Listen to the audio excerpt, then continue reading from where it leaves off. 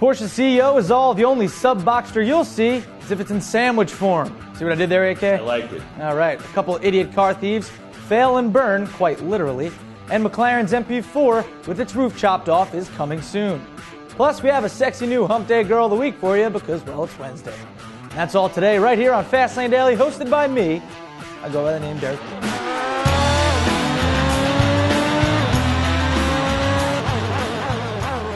Get the ultimate oil change with Royal Purple. High-performance motor oil and extended life filter. Royal Purple traps 99.99% of harmful contaminants. And you get extended performance and protection between changes. Get the ultimate oil change with Royal Purple.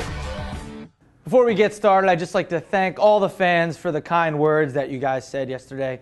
I would also like to let you guys know that my grandmother had the nickname Leadfoot Lena because she would drive extremely fast. And she had turbo cars, everything. So, so I appreciate that. So thank you. Anyway, let's get to the news. You know how last week we talked about how Porsche was planning on making an entry-level sports car in 2017 to slot below the Boxster? Remember I said this? New entry-level Porsche Roadster. Yeah. Well, apparently that's not happening now. And the sub-Panamera Pajun, or Pagan, however you'd like to call it, will be delayed as well. We know this info is accurate because a German newspaper interviewed Porsche CEO Matthias Müller, who said a sub-Boxster model, quote, would do no good to the brand if we were to lose traditional Porsche customers, unquote. Then he said it would take 5 or 6 years at least to get the ball rolling on a new sedan slotted below the Panamera, codenamed the Pajun. The Pagan. How would you say that? Pajun?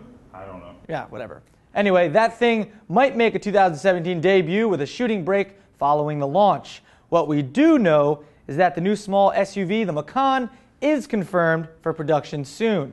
Okay, now to really confuse you. What if this interview's info is all just a big lie by Porsche just to hide the real plans from the competitors? You see that? Now who's clever, Porsche, right?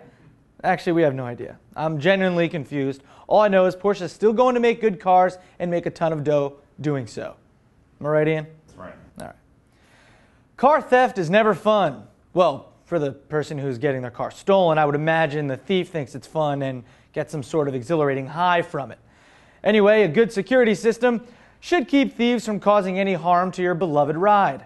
Unfortunately, some thieves have tempers, and apparently in Long Island, New York, if you can't steal a whip, burning it provides some satisfaction. A car dealership security camera caught a couple would-be autojackers trying to nab a 2012 Audi S5, and they failed terribly, then return to set it on fire before peacing out. So they tried to steal it, left, came back, set it on fire. Retarded. All I know is that these post-fire pics came from Jalopnik, but no word on the arsonists, who have a $50,000 car crime under their belts. I'm sure their mothers are proud. AK, did you hear about that? I did. Yeah, out in Long Island. Yeah. Crazy. Strong Island. Strong Island. Car and Driver has confirmed a convertible MP4-12C will be copping production styles very soon. No real surprise, a Spyder was expected, especially since we've seen a spy shot or two of mules. But the news does mean the public should have a model to look at this year. The convertible model should retain the twin-turbo 3.8-liter V8 with 593 horsepower from its coupe sibling. This engine should also be the base for whatever successor is coming from McLaren to revive the F1 supercar thrills. Also looks like McLaren wants a full model lineup in the future, and I'm not talking about like Lambo SUVs and all that kind of stuff, but maybe a sedan possibly. Well, as long as us normal folks still can't afford it, you'll know you're still doing the right thing. Right, McLaren? That's all I'm saying. It sure will be expensive. All right, do you guys know what day it is? Wednesday? It is Wednesday, AK, but it's also Hump Day Girl of the Week, and boom, Maryeve Dufault. It looks like Dufault, but I guess it's Dufault. She's a Canadian model, spokeswoman. Oh, and did I mention she happens to race cars? Yeah, boom, Danica Who is right. She's been in many races, including the Nationwide Series, the ARCA Series, Skip Barber, Formula Renault, and the list goes on and on. Either way, she's a hot chick behind the wheel. And apparently loves wearing bathing suits and looking pissed while doing it. Boom. Why are you so angry? You need a spanking. All right. Thanks, AK. Anyway, Maryeve, I think you should be happy, especially because now you have joined the elite ranks of being a Fastlane Daily Hump Day Girl of the Week. Aren't you proud? You should be. 3, 2, 1, AK. Okay. Wait, a little late. All right, try it again. Okay.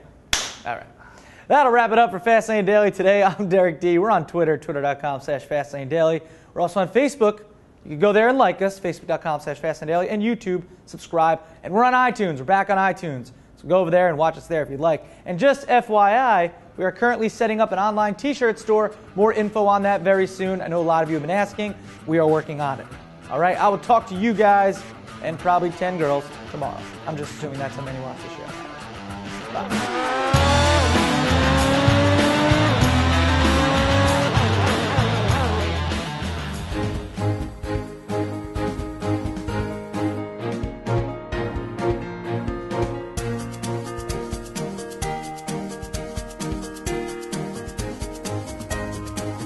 How did the show go today, Derek D? Yeah, it went pretty good. Yeah, good. It's a Wednesday.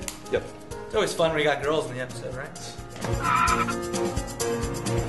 But the news does mean the public should have a model to look at this year.